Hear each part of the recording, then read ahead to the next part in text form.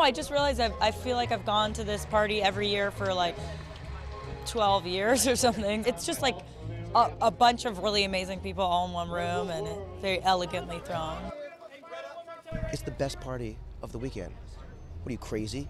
It's glamorous. It always feels glamorous. I remember coming with my dad when I was younger and just thinking it was the coolest place in the world where all the prettiest, most talented people came. And now I'm here, so I'm wrong. I was wrong. They bring some sophistication and glamour to to Hollywood in a cool way. I think it's really one man, Graydon Carter. He brought glamour back to Hollywood in a way that we had forgotten about. Graydon's great, and the party's great. I love Vanity Fair. Best party of the year as far as I'm concerned. If you're not here, you better be out of town.